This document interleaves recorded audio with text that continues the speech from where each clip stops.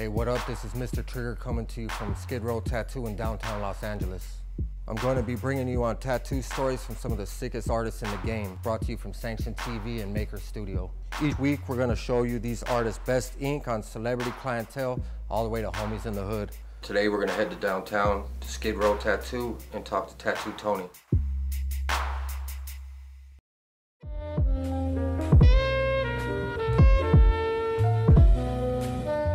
Currently I go by Tattoo Tony, tattoo here at Skid Row Tattoo, downtown LA. I was born and raised in Antelope Valley, and then got out of there in my teenage years and moved to the San Fernando area. And then from there just bounced all over LA. I started tattooing in 1992. I've always drawn my whole entire life, and but like I grew up in the era where artists were kind of considered the nerds, you know what I mean? Like they didn't, everybody was into sports and stuff. Nobody wanted to like be in the band or be not a tattoo artist, but just an artist, you know? But I've always known how to draw my whole entire life, you know what I mean? So the only time I ever really took anything serious about art, and it wasn't even serious, it was just like in high school, I took an art class and I, just to get an easy A, like fools be taking PE. So I took an art class, and then after that, like I was just living my life, doing my thing. So Stage was already tattooing, so I went to his boss and I asked him, like, hey, could you teach me how to tattoo? And he was like, yeah, I'll apprentice you, but it's gonna cost you like 10 G's. And I was just like, if I had 10 G's, I wouldn't even be coming to you and shit. I'd be straight for the year, You could make 10 G's go a long ways, back in 1992. So he was like, I'll tell you what, just you're gonna bring customers in, and I'll tattoo them and I'll let you watch me. And I'm like, that sounded good, because it's better than a 10 G deal, And back then, man, like Spalding and Rogers was like real big. It was in every tattoo magazine, and they had a kit and you could get whatever. So I just ordered all my equipment and I just started tattooing from there. And the one thing that I had, backing me up or supporting me back then was just the fact that I knew how to draw. Like, not knowing how to tattoo, you could just see it. Technically, it was just horrible, But the design always looked good. And I just kind of built up a portfolio, and I went into like the local tattoo shop and faked it and just said, you know what, I've been tattooing for like 5 years, when I only was like 4 months under my belt. But my portfolio looked alright, so they gave me a job, and just from there, man, it just snowballed. I fucking have met so many people, badass artists that are in this industry or whatever, and traveled and been international for a minute. Like, I've experienced a lot in this career, man.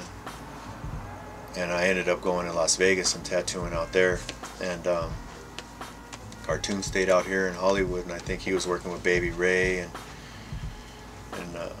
guys like that, Bob Roberts and stuff. And so I just kind of got stuck in Vegas for a hot minute, and then afterwards came back, and there was really, I think at the time, like, I think Cartoon was just starting to build up his current empire. I think it was about maybe 6 months ago now. Cartoon called me up and just said, hey, I got a spot here at Skid Row. If you want it, it's yours, And so like 6 months ago, I came back, and it's kind of cool because it's like we never left. You know what I mean? Like, we practically lived together for 3 months in the shop in Japan, in '97, and everything just has a real good normal feel to it right now. The car that I got, my Shagmobile, is a 1969 Chevrolet Impala. It's basically a full custom show car that I just drive, and the amount of money that I got into that car, I got the most expensive paint that you can get on my whole car, A gallon, I think at the time when I got it, was like $1,200.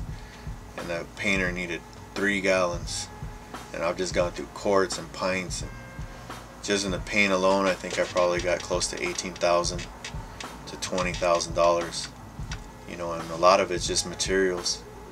The rest of the car got a full custom interior, engine compartment's done, trunk's done, the whole car's done. I probably say I got at least like $38,000 to $40,000 invested in my car.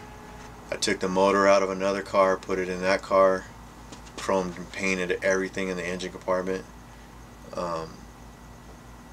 updated the suspension on it, and then I put in hydraulics so I could go up and down, and had a full custom paint job and pinstriping done on it by the top painter and striper in the lowrider world back then, and took it to one of those like high dollar hot rod shops and got my interior done just to get it to where, you know, it looks now. It debuted in 2003 in Del Mar at the Good Guys car show, and so I'd like to say it's officially been done since 2003.